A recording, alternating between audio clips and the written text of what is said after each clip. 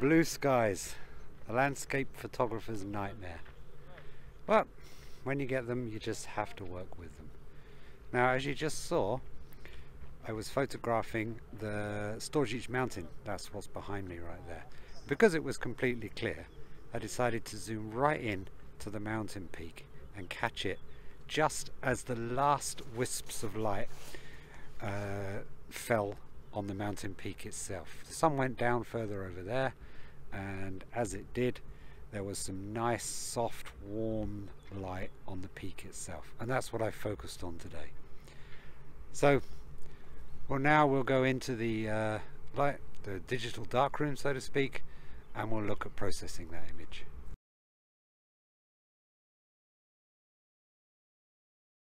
So here we are, just a few photos taken from this relatively uneventful evening. Blue skies rarely produce interesting scenes to photograph, and when that happens you sometimes just have to wait around a bit and choose your moments, and that's what I did in this case. While the sun was high and the light was strong, I just let my kids play down by the lake. Now, I could have come around here and photographed this mountain when it was bathed in lovely warm light just before the sun went down below the horizon. But I have many shots like that because, quite frankly, I visit this place quite often. And so, you know, I didn't want just another shot like that. So I thought best to wait a little bit, wait till the sun's gone down a bit. Then we wandered around the other side with the kids, and then that's when I spotted the last wisps of light falling on the mountainside here. And that's what really interested me. The fact that there was this last little bit of light streaking down the mountainside here and down the hillside here, and I think that made a slightly more interesting image, and that's what I went for. So I took a few shots. Now as you can see, I pulled back a bit here to capture the light falling on the hillsides too, the forested hillsides, and then as that waned, as you can see here, the light started to wane on the hillsides, but it was still here on the mountain peak. I then decided to change my composition and then go in a bit closer. So of these three shots, I think the close-up I like this one. Yeah, it cuts off the rest of the uninteresting part. The light had disappeared off the hillsides here, and it was just really falling here on the mountainside. So I came in close for that one. So I think out of these pictures, I like this one, the close-up one, and I like this one here. But so I think I like this one here more though, so I'm going to process this one now, and I'll probably process the other one quickly too, but for the purpose of this video we'll just process this photo. So here we are, opened in Adobe Camera Raw within Photoshop, and already it looks much better than the raw preview on the Windows Explorer, of course.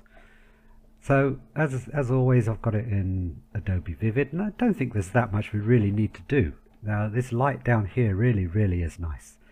I think we can tweak the blacks down just a touch to add a touch more contrast on the hillside here. Maybe take those whites up a teeny little bit. We can pull down the contrast, the highlights, sorry, just a touch, not too much. If we pull it down too much, I think it's making that sky look a bit too dark. So we can pull it down just a touch here, and I think I'll probably prefer to play with that more when I open it in Photoshop itself. Now when you've got mountainsides, the texture button seems to work nicely. If we whack up that texture button, we whack it up just to give a good effect. I'm not going to take it up that high, but if we tweak that texture button, that's nice, see? If we take that up to about 15, we undo that, you can see a slight difference. The texture button seems to work nicely on mountains.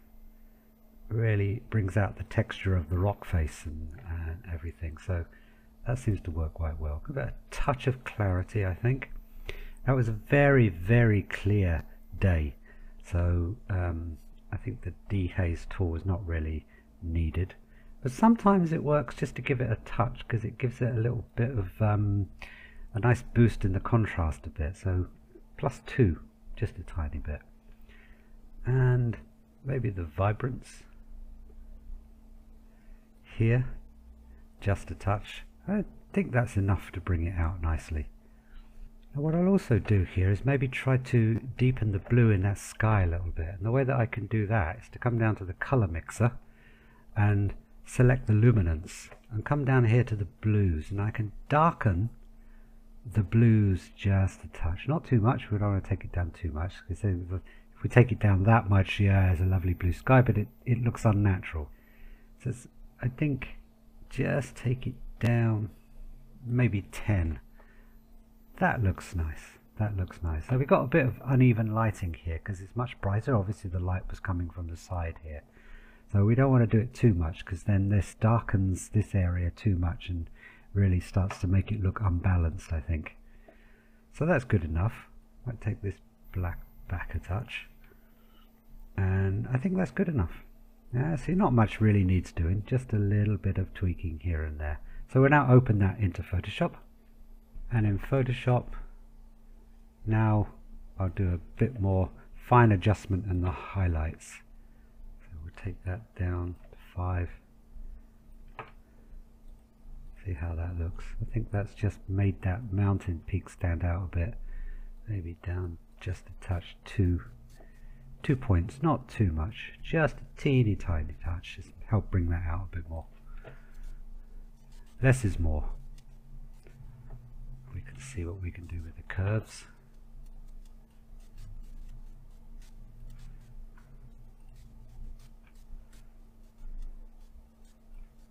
There we go.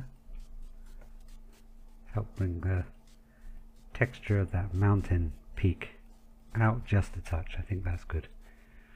And that's it really. That's good enough. So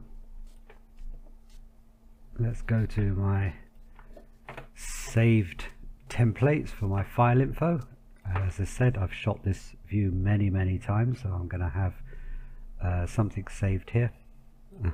Okay, so I've got Preddvor winter Storzic, and I've shot it in winter. Now this wasn't winter, so I can use that as a template and then just modify it. Storzic mountain at sunset, and then I can say something here. Last light on Mount Storzic in the Kamnik Alps at sunset, seen from Jezero Cenava, Black Lake in Preddvor. So, and again I can come down here and remove. Okay, there's a little bit of snow there, so I can keep snow, but it's not winter, so I'll remove winter. Sky, sunny, sunshine, all of this is all here, that's all good. Storzic, we got Preddvor in there, Jezero Cenava, Black Lake, and the keywords, Preddvor, because that's where it was taken from. Mountain peak, add a few more keywords there to make that. That's about right, that's good. So that's nicely keyworded. So I'll now save this as a TIFF. Always save my images as TIFFs, because if I ever want to come back and edit them, I can edit the TIFF and not the JPEG. You should never edit your JPEG. Your JPEG is your final image that you output. So if you ever want to come back and edit again, you don't want to edit the JPEG. So it's always good to save the TIFF. They could come back and edit the RAW, but the thing is there, you've made some adjustments in Photoshop. When I've made adjustments in Photoshop, then if I come back and edit the RAW, then I've got to make all those adjustments in Photoshop again. Also, once I've saved my image, I'm going to go through and I'm going to check for dust spots. And again, if I edit the RAW, then I've got to go through and do all the dust spots again. And this is the most laborious part of editing your image, and it's certainly not something I want to repeat. So that's why I always keep a TIFF on file if I ever need to go back and edit. So we scroll through and see that everything is nice and sharp, that there are no dust spots, and everything looks good at 100%. Sometimes an image, when you bring it up on screen, it looks sharp, but then when you zoom in at 100% you see that it's not. There's been some vibration due to the wind, camera shake, or sometimes the conditions are such that it's hazy and you cannot, everything is not quite as clear as it seemed. So that's done.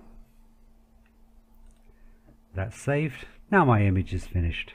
So I will convert to 8 bits.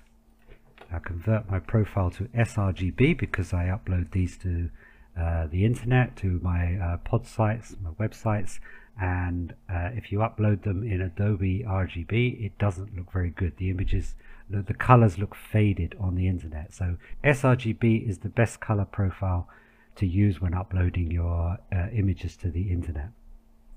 So I'll now save that as a JPEG, and that's done. So here's a mountain photo, so I'll add this to my mountain gallery on Smugmug. So it's very easily done. We'll upload that now. I'll upload it again also to Fine Art America. So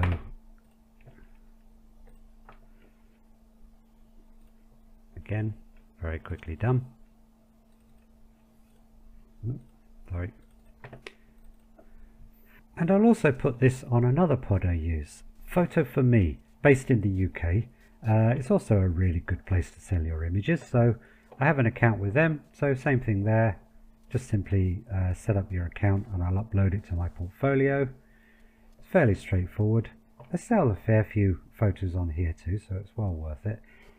You can add a small watermark here, which is quite useful, and upload multiple photos together just like anywhere else.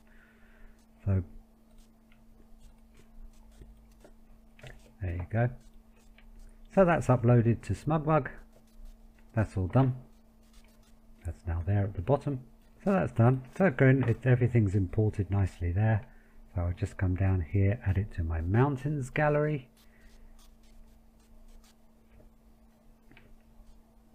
Here, general.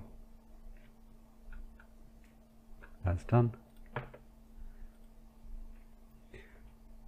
Over here I can select the category. So these are categories created by Photo for Me, not by me, so we'll just call it landscape. And again, it's imported the title, description, keywords, a primary keyword. It picks one out from the first one. I usually delete that, put it back, and I'll write something in here, mountain sunset, as a primary keyword. You can put in 3 important keywords here. As it says, write 3 keywords: location, subject, focal point. Okay, I'll put Slovenia. I can call it Alpine Mountain. That's most likely something people might search for. And maybe Mountain Peak. Something like that. That's good enough. And that's it. Now I'll save my picture. That has now been added to my portfolio. So if we view my portfolio, there it is. It's there now and it's available for sale on Photo for Me.